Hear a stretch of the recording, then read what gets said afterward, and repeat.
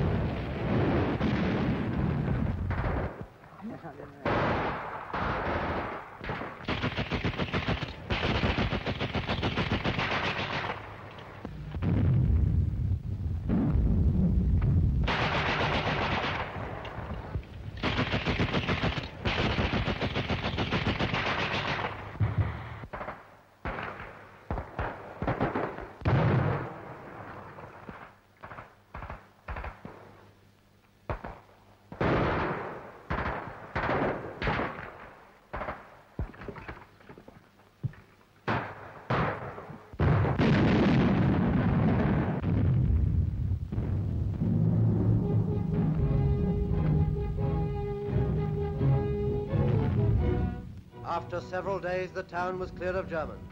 The once invincible Nazi army continued its advance backwards, towards Berlin. Guns and other equipment by the ton were captured and destroyed. The Soviet inhabitants came back to the surface.